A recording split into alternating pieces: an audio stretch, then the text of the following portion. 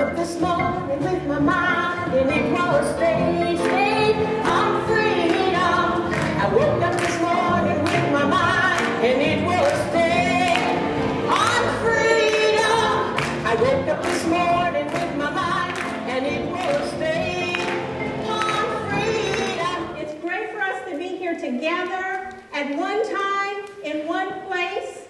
Look at our numbers, see our strength, see our beauty. They'll be singing that land. They'll be singing that land. They'll be singing that land. Where I'm bound,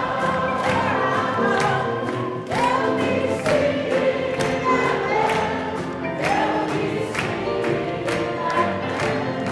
They'll be singing that land. Where I'm bound. Castle train is coming. Hear the whistle blow. If you think you're ready, it's almost time to go. Get on board, little children, get on board. Little children, get on board. Little children, there's room for you, room for me, and room for many more. Long, long ago, but not far, far away. But long ago, before I was born, in the beginning, there were a group of very young people. They were people in their 20s and 30s who had just started their jobs, who had just started their families, and they came with little ones and babies. And so they said, let's start a church. You want to say that? Let's start a church. What would you say? Let's start a church. Now, what I find amazing about this story is that they were so young. They were only 20-something. How did they have the courage to do that? How did they have the nerve? How did they have the money? And they were idealistic people, too. They had ideas. They ran a summer school there in the late 1940s. They ran in their brand new church building that now we call Reeb Hall, in honor of someone who died for the struggle. They ran a school for black and white children together. It was the very first integrated school in the whole state of Virginia. I want to introduce to you two other people who came right after Mrs. Fisher and her husband and her family came. Two families here. This is Virginia Carl, and this is Jean and Dorothy Mulligan. And everybody, this is our wonderful stage manager, Rob Drucker. Rob was not alive back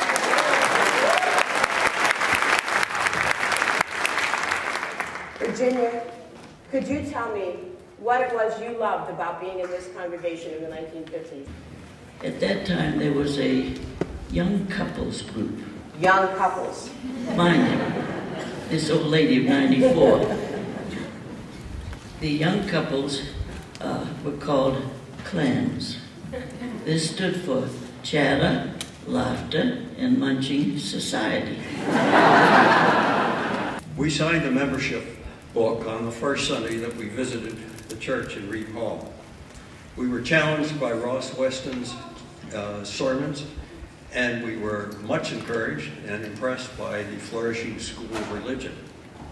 UCA then had more than 700 members and nearly that many children in the RE program. Reeb Hall was bulging at the seams. That fall, the church acquired additional land, which increased its footprint to 4 acres. And the congregation approved the plans of architect Charles Goodwin to build a sanctuary where we worship in 2011. Let this be our pledge that we will rise to this challenge and this great legacy. It's our turn.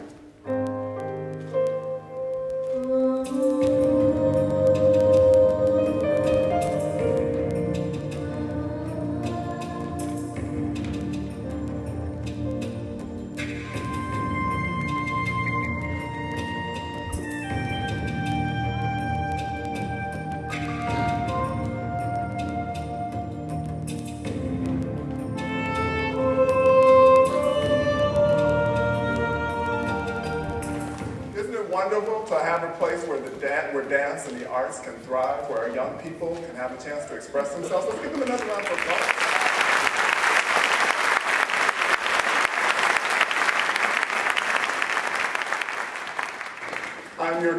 approaching minister, Carlton Elliott Smith, and it's great to be here with you all this morning. I have with me here Yakamina Direct, who is a former chair of the board for UUCA, and Natty Averett, who's the current board chair, and we're going to share with you a bit about the sanctuary.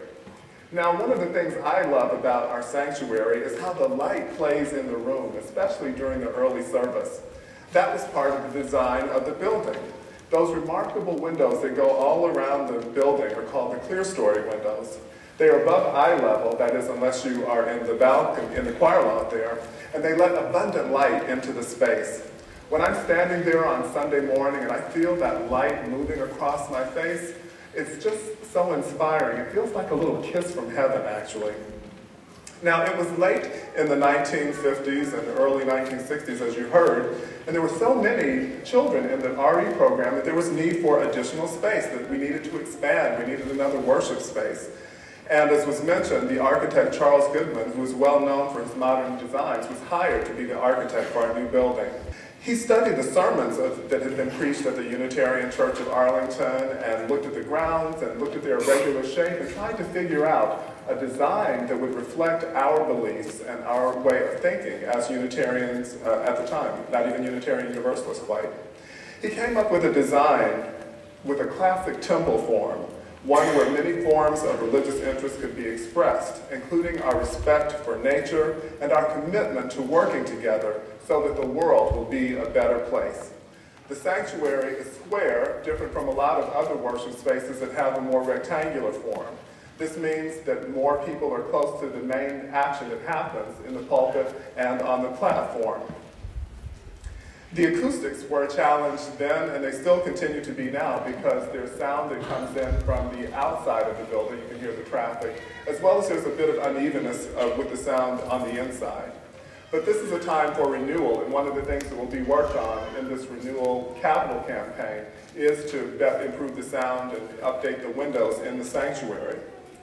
However, our forebears at the time did not want to call this space a sanctuary. We have a strong humanist perspective in our congregation, and that was the case then also. So they wanted to call it what? An auditorium, right on, sister? However, when they saw how well the space turned out, they said, maybe it is a sanctuary after all. I first saw the building when I was planning our wedding in 1980.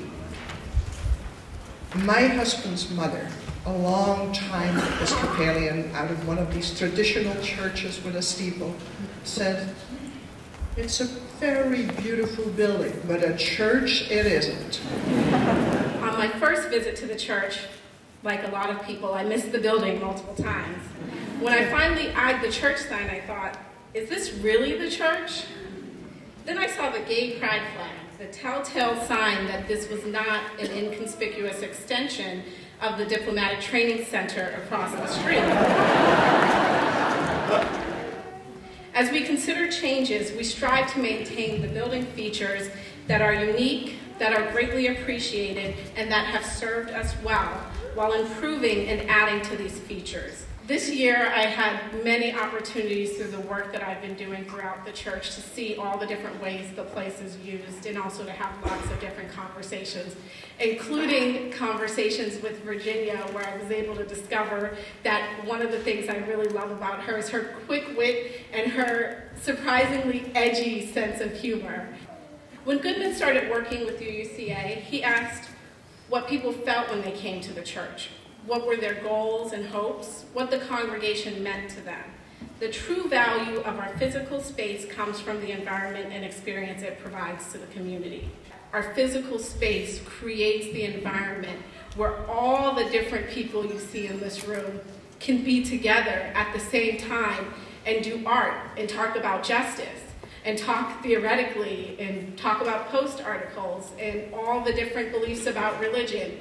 It is that space that we are trying to create and improve. And indeed, our church is situated in the larger world in which we live. So we're going to rise in body and spirit now and join in singing one of my favorite hymns, and maybe one of yours too. It's Blue Boat Home. The words are in your order of service. But you know what? We're going to rock a little bit just to get this thing started off. You know, how many of you ever been on a boat, like a yacht or like a little tugboat? It's a little uneven. So we're just going to rock a little bit, just like this.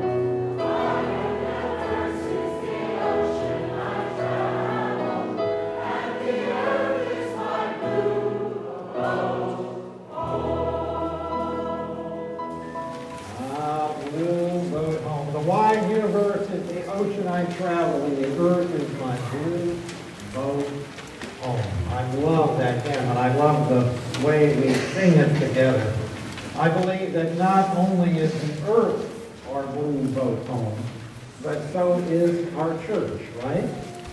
This morning we sailed up the road a few furlongs so that we can be under one roof together. And what a morning it is. Isn't it fun? Isn't it great? I just love it. Oh. Reverend Linda told us about our beginnings, the founding of our congregation and the building of Reeve Hall by an audacious group of young adults. Reverend Carlton told us about the next generation of UUCAers who outgrew Reeve and decided that they needed not only more space for themselves, but they wanted to grow our church so we could make more of a difference in our community. And they built the sanctuary.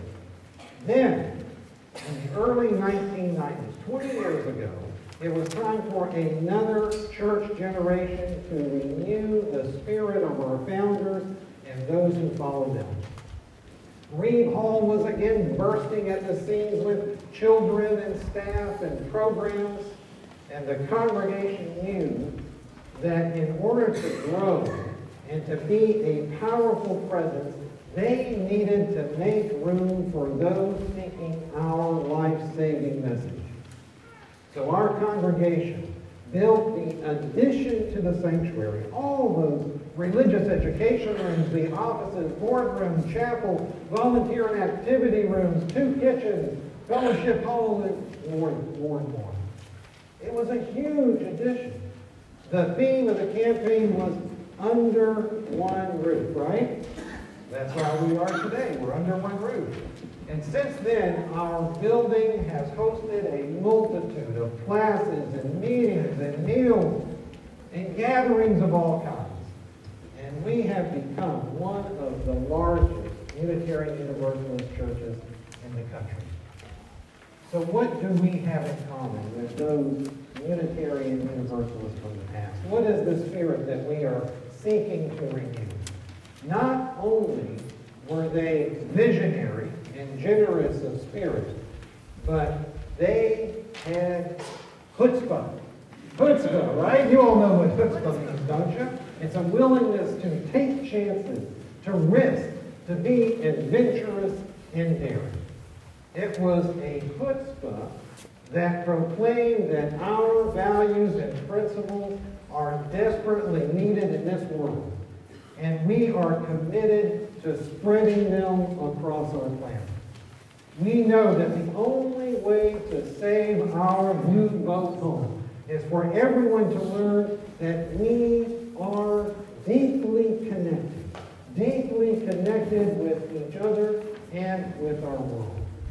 This is our big truth that drives everything we do, that we are inextricably connected to the interdependent way of all existence. That's why our church is a place where people have come for more than 60 years to make a difference in each other's lives and in our community. And what this community does, and will have to do to an even greater extent, as it renews its meaning and purpose, is to focus on the outreach.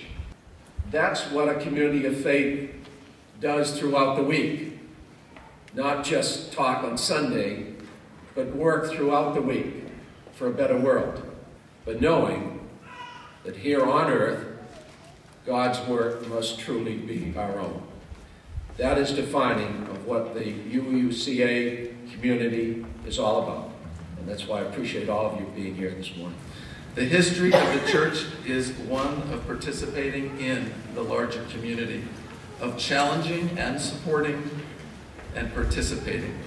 Challenging when we stood up to the racial segregation of the birth machine, you heard earlier, of fighting for a 3-2 vote to get Culpeper Garden, 3-2 vote on the county board for Culpeper Garden, a senior affordable living facility, for caring in the flesh for our friends in Guatemala, Beacon House, or Buckingham Village, right next door, and of standing on the side of love and against the unjust so-called marriage amendment in this Commonwealth.